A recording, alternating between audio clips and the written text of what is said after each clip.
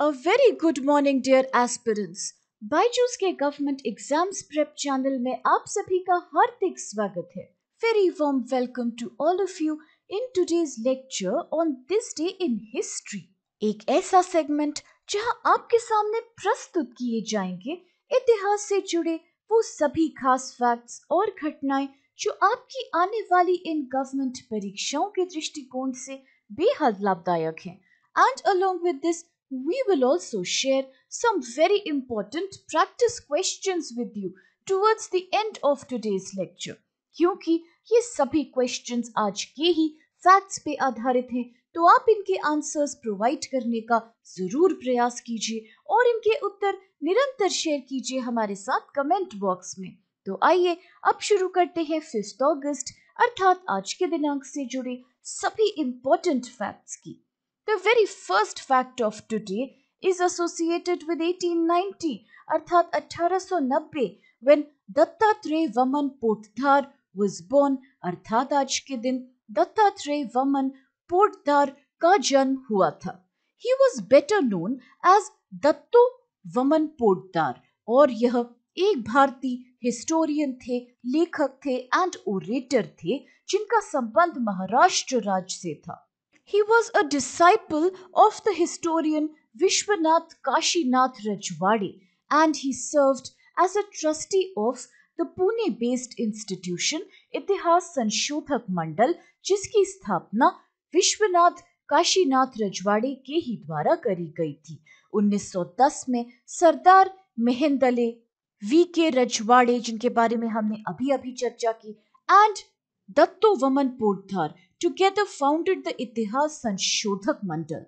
In 1939, he was the president of Akhil Bharati Marathi Sahitya Sammelan, which was held at Ahmednagar, and due to his huge knowledge, he was also sometimes called as the Dr. Johnson of Maharashtra, और इन्हें living encyclopedia भी बुलाया जाता था. उन्होंने India भर में दौरा किया और हिस्टोरिकल डॉक्यूमेंट्स कलेक्ट किए, especially those that pertained to the Maratha Empire and Marathi literature. In fact, उन्होंने periodicals छपवाए, speeches deliver करी और कई lecture series भी publish करवाई, which inspired others also to research into historical papers. The British government in India had honored him with the title of Mahamahopadhyay that was given to people who were extremely learned in some of the other academic discipline.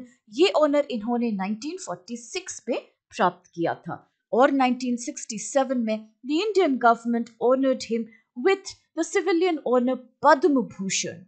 And now let's have a look at the next fact of today. So this is associated with 1905 अर्थात 1905 का है ये fact when Indian banker and politician Sir M.A. Muthia Chettiar was born. अर्थात आज के दिन भारतीय banker और राजनीतिज्ञ सर M.A. मुथिया चेट्टीधार का जन्म हुआ था. वह एक इंडियन बैंकर, पॉलिटिशियन, फिलैंथ्रोपिस्ट और कल्चरल एक्टिविस्ट थे जिनका संबंध था मद्रास प्रेसिडेंसी से. His father राजा सर अन्नामलाई चेट्टियार भी बेहद जाने माने फेमस एजुकेशनिस्ट थे जिन्होंने अन्नामलाई यूनिवर्सिटी की स्थापना करी थी in the town of Chidambaram in Tamil Nadu state. Sir M.A. Muthia Chettiar later became a member of the Madras Legislative Council representing the South Indian Chamber of Commerce and Industry जिसके साथ वह लगभग 50 वर्ष तक जुड़े रहे and later also became its president in 1941. वर्ष 1943 में उन्हें इलेक्ट किया गया as the president of the Federation of Indian Chambers of Commerce and Industry. वह तमिल लैंग्वेज, लिटरेचर, म्यूजिक और कल्चर के अध्ययन में भी बेहद इंटरेस्टेड थे. He not only undertook research into these but also encouraged more and more publications in these. इन सभी contributions के लिए towards Tamil culture, he also earned the title of Tamil Isai Kavalar. वर्ष 1946 में उन्हें नियुक्त किया गया था as a member of the Constituent Assembly at New Delhi, and the government of India later honored him with the prestigious civilian honor Padma Bhushan in 1973. और इसके साथ अब चलिए देखते हैं which is our other fact. तो ये है associated 1991 से when Justice Leela Seth became the first Indian woman Chief Justice of a State High Court. अर्थात आज के दिन जस्टिस लीला सेठ किसी भी राज्य के उच्च न्यायालय की पहली भारतीय महिला मुख्य न्यायाधीश बनी थी. इनका संबंध उत्तर प्रदेश राज्य से था और 1958 में लीला सेठ wrote the London bar exam. यही नहीं, उन्होंने इस एग्जाम को टॉप भी किया at a young age of 27 years, जिसके कारण इन्हें व्यापक प्रशंसा प्राप्त हुई. And with this she became the first woman to have achieved this. She then joined the bar next year in 1959. Patna उच्च न्यायालय में 10 वर्षों तक अभ्यास करने के पश्चात लीला सेठ 1972 में दिल्ली उच्च न्यायालय आके उसका हिस्सा बन गईं. She was an Indian judge who served as the first woman judge in Delhi High Court. ये इनके बारे में एक बेहद इंपॉर्टेंट फैक्ट है. परंतु एक और फैक्ट है which is equally important, जो है कि किस प्रकार she also became the first woman to become the Chief Justice of a State High Court.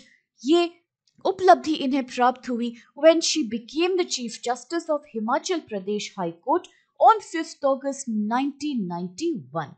She was also the first lady lawyer to be designated as a senior counsel by the Supreme Court of India.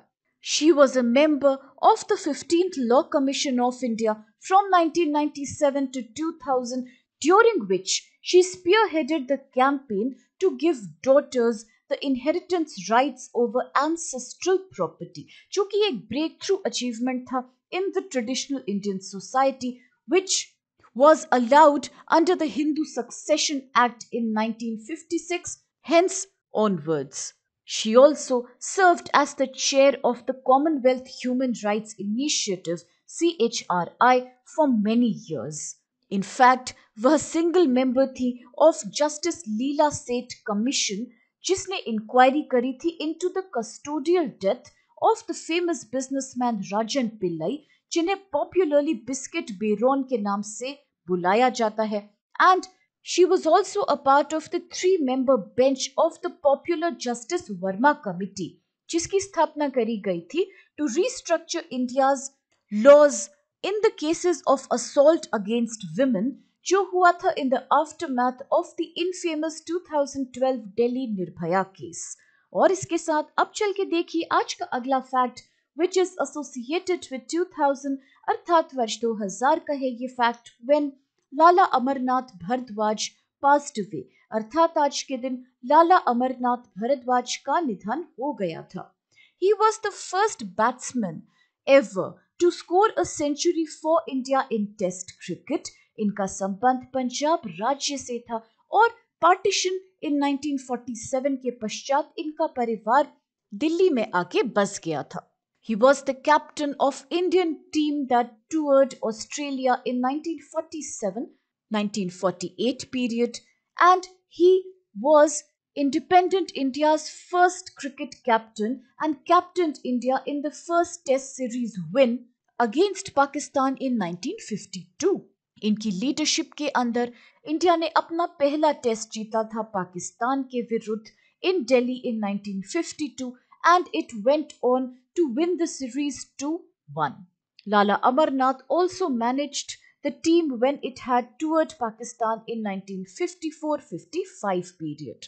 He later also served as the chairman of the senior selection committee of BCCI and also served the game as a commentator and expert. इन्हें भारत सरकार द्वारा पद्म भूषण से सम्मानित किया गया था by the Indian government और दोनों देश इंडिया और पाकिस्तान के बीच राजनीतिक तनाव के कारण भारत और पाकिस्तान के खिलाड़ियों और फैंस के बीच दुश्मनी और गैप को कम करने में लाला अमरनाथ का व्यापक रूप से सम्मान किया जाता है, इनका कंट्रीब्यूशन माना जाता है. इसी संदर्भ में ये भी याद रखिए that who is regarded as the father of cricket. So the name here is William Gilbert Grace, जो कि एक ब्रिटिश क्रिकेट प्लेयर थे. इन्हें क्रिकेट खेल के प्रति इनके इनोवेशंस और सेवरल कंट्रीब्यूशंस के लिए जाना जाता है। परंतु अगर हम बात करें that who is regarded as the father of Indian cricket, तो यहाँ नाम आता है सर रणजीत सिंह जी विभाजी जडेजा का, who was the ruler of Indian princely state of Navannagar. In fact, the famous Ranji trophy that is rewarded to cricket players in India has also been named in his honor. और क्योंकि हमने बात की थी BCCI के संदर्भ में, तो ये तो हम सभी जानते हैं कि it stands for the board of control for cricket in India, और ये गवर्निंग बॉडी है क्रिकेट गेम की इंडिया में। ये आता है under the jurisdiction of ministry of youth affairs and sports, और इसका संगठन हुआ था 1928 में। अगर बात करें कि where are the headquarters of BCCI, तो ये है सिचुएटेड मुंबई में। और अब चल के देखते हैं विच questions do we need to solve today. The very first one is who was the founder इतिहास संशोधक मंडल, अर्थात इतिहास संशोधक मंडल के संस्थापक कौन थे। ऑप्शंस है ए बाल गंगाधर तिलक, बी विनायक दामोदर सावरकर, सी विश्वनाथ काशीनाथ रजवाड़े, और was it D M G Ranade. With this आज का नेक्स्ट प्रश्न है who was the first woman to become the chief justice of a state high court in India, अर्थात भारत में एक राज्य उच्च न्यायालय की मुख्य न्यायाधीश बनने वाली महिला का नाम क्या है। ऑप्शंस है ए फातिमा बीवी, बी लीला सेठ, सी अना चांडी, और is it D Sucheta Kripalani. The third question here is which of the following was formed to recommend amendments to the criminal law so as to provide a quicker trial and stricter punishment for criminals accused of committing assault against women, अर्थात निम्नलिखित में से किसका गठन किया गया था ऐसे अपराधियों के लिए फास्टर सुनवाई और कड़ी सजा का प्रावधान करने के लिए जिन्होंने महिलाओं के खिलाफ अपराध किए हैं। ऑप्शंस है ए Pillai committee, B justice Verma committee, सी मीरा सेठ कमिटी, और is it D Rangarajan committee. The fourth question is who was the first woman जज इन दिल्ली हाई कोर्ट, अर्थात दिल्ली उच्च न्यायालय की पहली महिला न्यायाधीश कौन बनी थी। ऑप्शंस है ए फातिमा बीवी, बी सुजाता वी मनोहर, सी लीला सेठ, और was it D Aruna Asaf Ali. With this आज का फिफ्थ क्वेश्चन है who was the first batsman to score a century for India in Test cricket, अर्थात टेस्ट क्रिकेट में भारत के लिए शतक बनाने वाले पहले बल्लेबाज कौन थे। ऑप्शंस है ए सी के नायडू, बी विजय मर्चेंट, सी लाला अमरनाथ, और was it D Vijay Hazare. And now the sixth and the last question for today's lecture is who is known as the father of Indian cricket, अर्थात भारतीय क्रिकेट के जनक के रूप में हम किसका नाम याद करते हैं। ऑप्शंस है ए रणजीत सिंह जी विभाजी जडेजा, बी लाला अमरनाथ, सी के नायडू, और was it D Bapu नतकर्णी। And now with all these questions और कुछ बेहद लाभदायक फैक्ट्स, आज के इस सेगमेंट को हम यही समाप्त करते हैं, इस आशा के साथ कि आप सभी को इससे बेहद लाभ प्राप्त होगा। फ्रेंड्स, अगर आपको वीडियो पसंद आए तो प्लीज चैनल को लाइक, शेयर और सब्सक्राइब अवश्य कीजिए, और इन सभी क्वेश्चंस के उत्तर भी हमें देते रहिए। Now have a great day ahead, please stay safe and thank you so much to all of you.